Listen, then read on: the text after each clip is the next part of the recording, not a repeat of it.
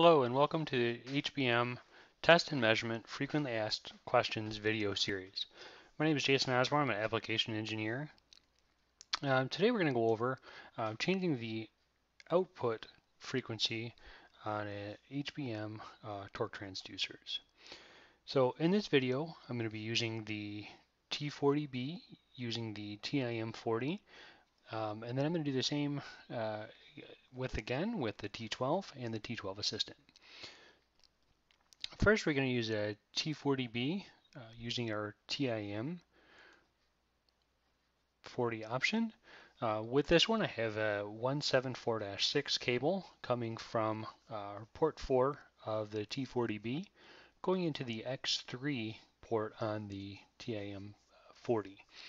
This is pass-through power as well as data going in. So this is a static IP. The TIM40 uses a static IP address, so make sure that your computer is hooked up correctly for the network configurations. Once you get into the software, the initial password is 0123. From there, we're going to go into the parameterize sensor tab under the change center frequency option. This is going to give you what the current mode is and also the different options that are available for your torque transducer depending on what you had purchased. So select what type you are looking for and then hit the Save tab. Next, you're going to change the actual interface of the module. This is your scaling of your unit itself. Under the parameterized interface module, select on frequency output. And this needs to match what you just selected on your item. So change the frequency that you had picked. Next, you want to set the max range of your actual torque transducer. So 0.1 should be 0, and then 0.2 of the torque value is the max of your rotor that you're using. Note, this will default back to 50 Newton meters. If these are not correct, you're going to get an error message, and I'll show you that here in a second. So for the next step, make sure that the center frequency is adjusted to match the mode that you had selected earlier. Hit accept. Now I'm going to go back to the measure tab just to show you where that error message is going to pop up if not. So if you have something wrong with your range or your carrier frequency, you're going to get a note here. In this example, the status is okay, so I'm good to go. But if not, you're going to get an error message saying unknown condition. In the unknown condition, you just go back and change and verify and make sure everything is set exactly the way that you have. Next thing you're going to do is save to the transducer. So on your main tab, go to Save and Load Parameters. The TIM40 gives you 4 different parameter sets that you could save to the actual transducer itself. So as you go through the different configurations, you can set up 4 different ones. You can save it right to the computer or right to the actual transducer itself. So select what value. In this example, I'm going to use parameter set 1, and then I will save that. Next step is you have to do a power cycle. The power cycle will save your changes that you've made here in the TIM40 and actually transmit it to the actual transducer itself. So to do that, we're going to completely remove power from the transducer. That's by, you could either pull out, if you're using the TIM options, you could disconnect the TIM40, or you could just unplug it from whichever port 1 or port 3 that you're doing. Wait 3 to 5 seconds and then reapply power. This will save it to the EEPROM, and then next time your transducer is powered up, it's going to be changed to that frequency. So next we're going to do the same thing using the T12 and the T12 Assistant.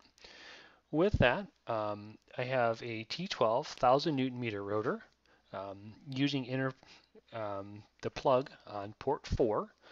That's going into our CAN TIM setup USB connection with the USB to CAN dongle.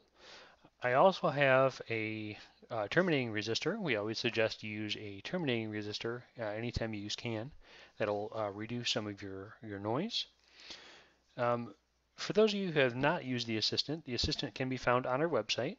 And once you connect into the T12 torque transducer, you're going to go to CAN mode, and then you're going to select the scan option, and that's going to connect to that actual transducer itself.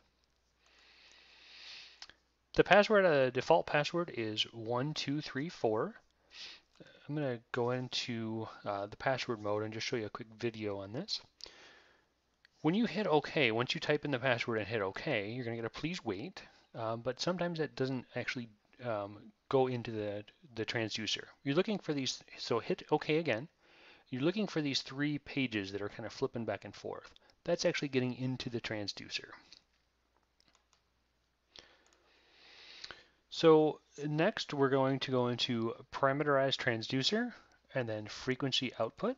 That's going to again pop up with your box of what values to have. That'll be in here. And then also make sure you change the first point frequency and the second point frequency here to match your selection on your mode.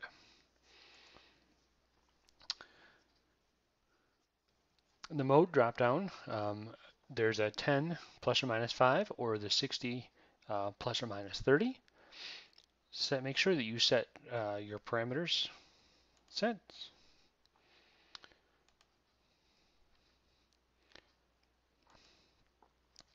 On this one, we're going to save to transducer, same as what we did with the T40B. So save load parameters. Under that, there's a folder that's saved to transducer. Again, this is different options where you can set your parameter types. So pick your parameter type and hit save.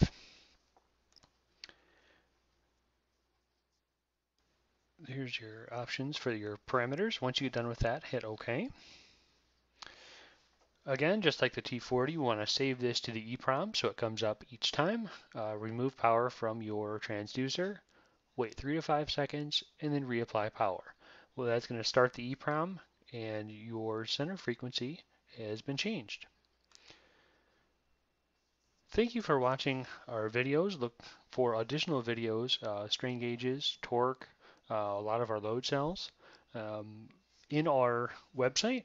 Or if you have any additional questions, please call 1-800-578-4260 or contact us at support@usa.hbm.com. Thanks for watching. Have a good day.